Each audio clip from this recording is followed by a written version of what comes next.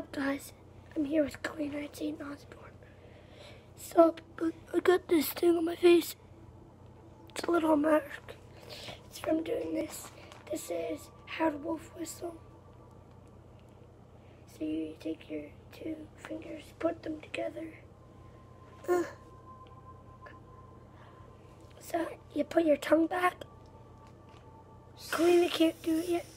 She's getting close. But,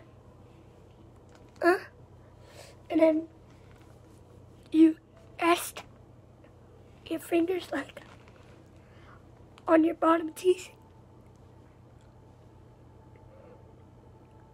And then you can blow. Like, that wasn't a loud one. Then there's like another way.